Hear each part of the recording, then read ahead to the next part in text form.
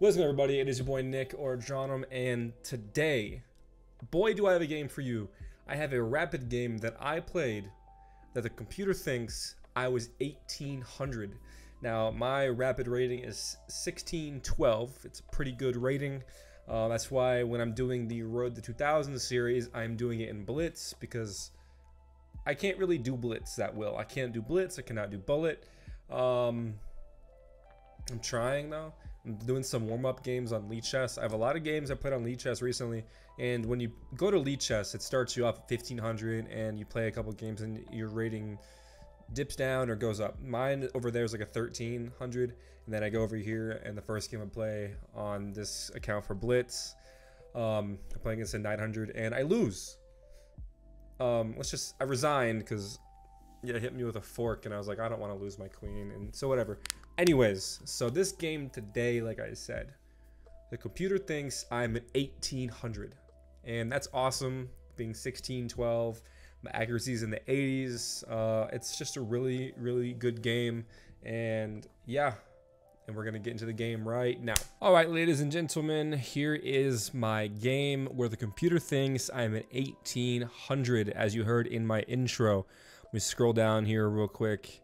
Yeah, it says I'm 1850. You cannot see it on there. There we go. The computer thinks I'm 1850 and thinks my opponent, who is 1618, is a 1400 on the dot. So as you see right here, 83.5% accuracy for me, 0 brilliant moves, 1 great move, 22 best, 30 excellent, 9 good, 3 book, 3 inaccuracies, 1 mistake, 0 misses, 0 blunders. My opponent, 72.4, 0 great, 0 brilliant, 21 best, 26 excellent, 11 good, 2 book, 3 inaccuracies, 3 mistakes, 1 miss. My lamp just fell down a little bit. Let me move that. All right, so as you see, I have the white pieces, and I do 1b3. That's my new favorite move, like my new favorite opening I've been doing. It just throws a lot of people off guard. I'm having no water over here. I need some water desperately. I'm like Patrick in SpongeBob. Water!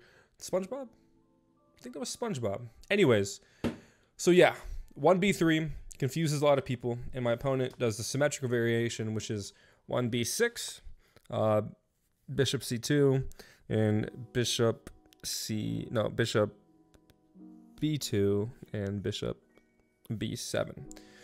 And this is the extent of the opening theory, per se. Let me get into these moves here on the screen. So this is the end of the opening. And honestly, I couldn't tell you too much about this. I have been doing some study sessions on my Twitch lately. I mean, not my Twitch, my Kick. I've been studying some openings, and I've been really honing in this opening. And I haven't got to this line yet. I've been focusing on the classical variation and the modern variation. Both of them are interesting lines, and some of them transpose into different lines. So the symmetrical, I don't really know, but I just played some typical opening concepts, which I do know, which is e3. E3 lets this diagonal open for this bishop, and you'll see here I do some pretty fun things with it. And they do this sort of opening. I think this is a Danish. I'm not too well versed. I believe opening on this side of the board, pushing the E and F pawns may be a Danish, but I'm not too sure. I didn't take advantage of it. The computer wants me to go bishop e2, which I did, and they go knight f6, and I go c4. C4 is also a very important move. It instead of putting this here, which would be stupid, because you block in your bishop and you block in your knight's access, you go c4 to open the bishop, and you could also let your knight jump around. And they go here, pushing the pawn g6, and I let my knight jump into the game, and they go here bishop g7. So now they kind of have like a hippo. They have both fianchetto bishops, and on this side, and they have a decent space around their king, and some pretty good protection. So I go up here, waiting for them to castle. They castle, and I castle. And push the pawn. I go up here, ready to make a monster outpost for my knight. And I'm not going to spoil the game, but my knight is very powerful. I'd say my knight is like a queen in this game. So here we go. My knight is moving around. Let me count how many knight moves this is. So this knight right here on F3. So I got one move. Let's do 2 moves. So it goes here. It went from here to there. And now it's going to go to here. So that's 3. 1, 2, 3. And moving around this knight. And now I'm about to do another move. 4. So 1, 2, 3, 4. That's my 4th knight move. And it pushed me around again. And this is 5. So I got 5 knight moves with my little friend here. So I got 1, 2, 3, 4, 5. That knight has made a journey and back. But as you see, it is currently on E6. And it's about to hit every single piece imaginable.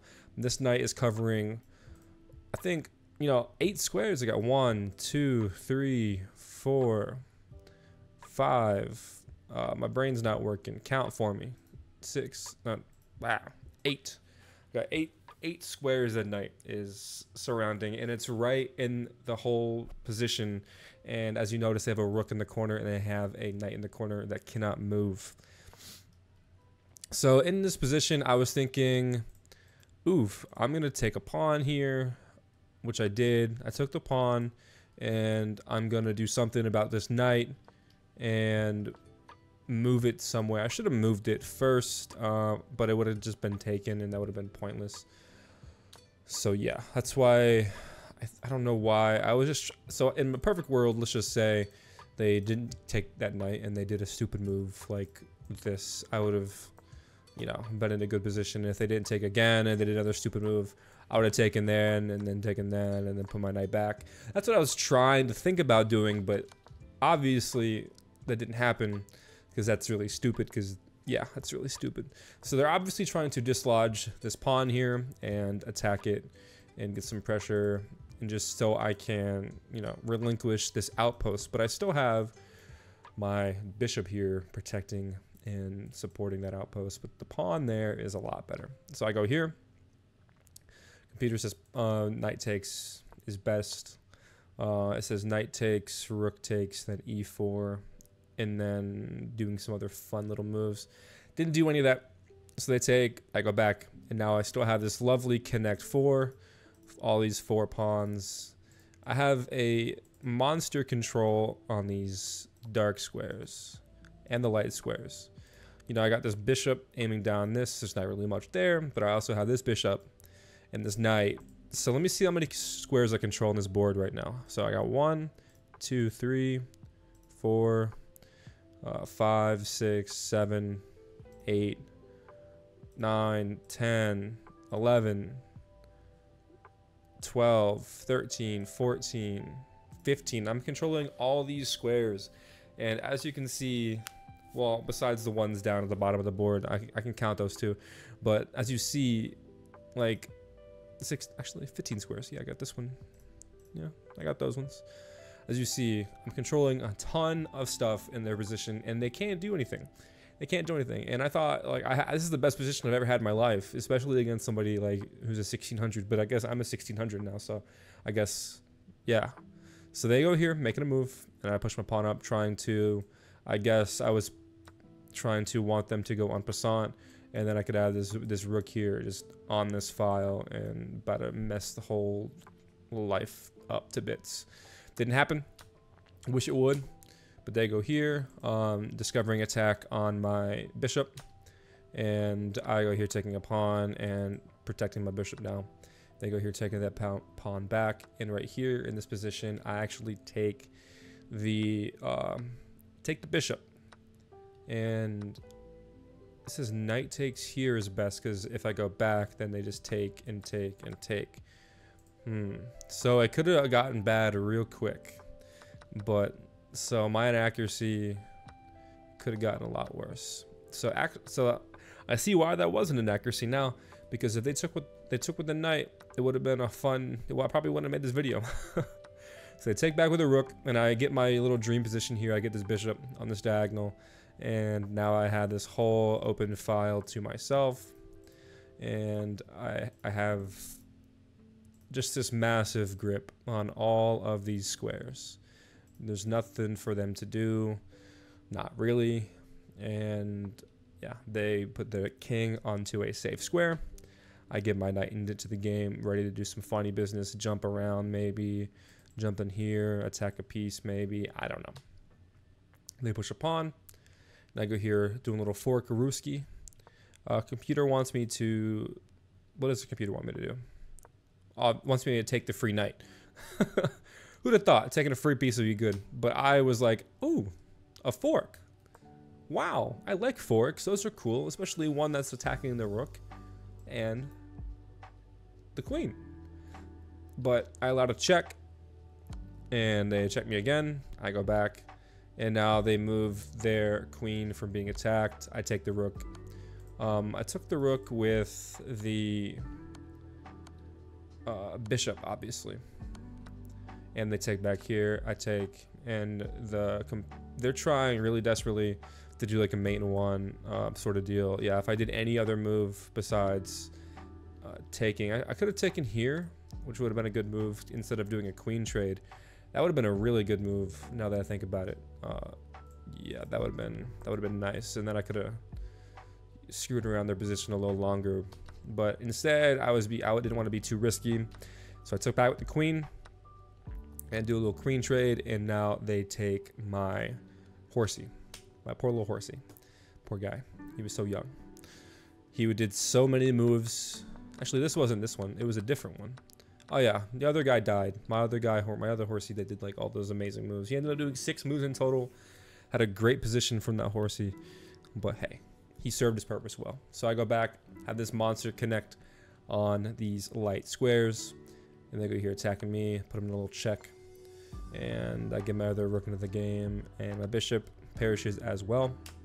And now I am up 6 points of material, and the computer thinks I'm doing pretty well. And I give him a little check, and we do some fun little endgame stuff here. And I was really confused with what to do, and my advantage kind of slips from my grasp, I believe. I mean, it's really hard to slip when you're up this many material points, whatever the hell. But I just didn't make the best moves. I let them take a pawn. So I was only up 1 rook, and, you know, things can happen in the endgame if you don't make the right move. So I go here, give them a check. They go back. I give another check. And I'm trying to do a little mate, but that rook is bothering me, and I can't do a ladder, obviously, because my other rook will be hanging if I take that pawn here, and that will be equal, which will not be fun.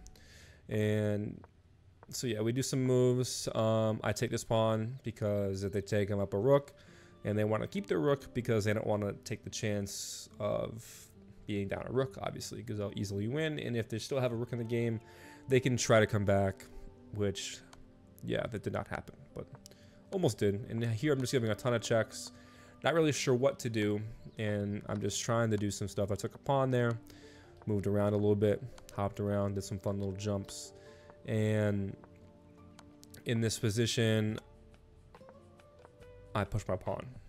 This pawn push is crucial because this, as you will see, allows me to win this game.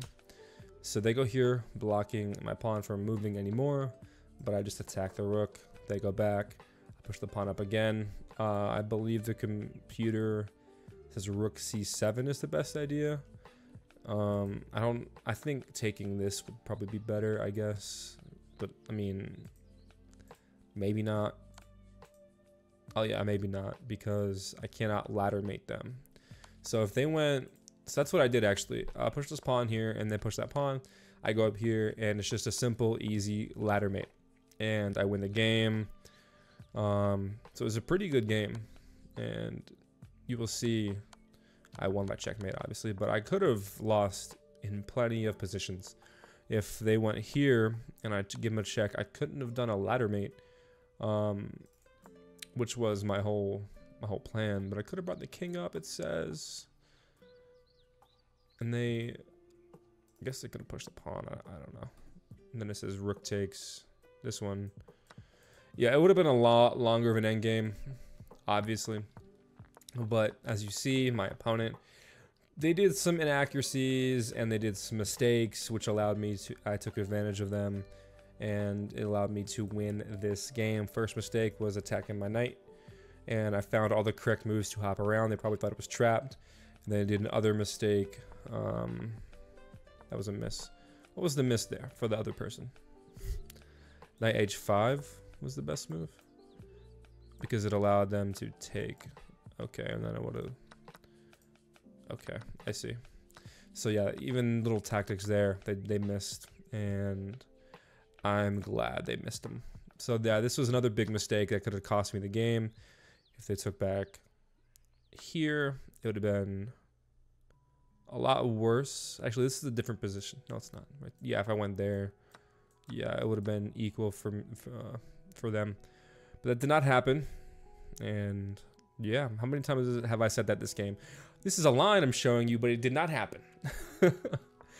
This line did not happen. This line did not happen. But yeah, this is one of my best games I played in a while, especially on Rapid. So I have a lot of other games that I have played, like I said, on Lee Chess, and I have this PGN files on my chess.com. And if you want to see them, let me know down in the comments below. And follow my socials, you know how it is. Give me a like, give me a subscribe. And yeah, that is about it. I'm gonna pull up my full webcam. Oh, that's not full at all. Oopsies.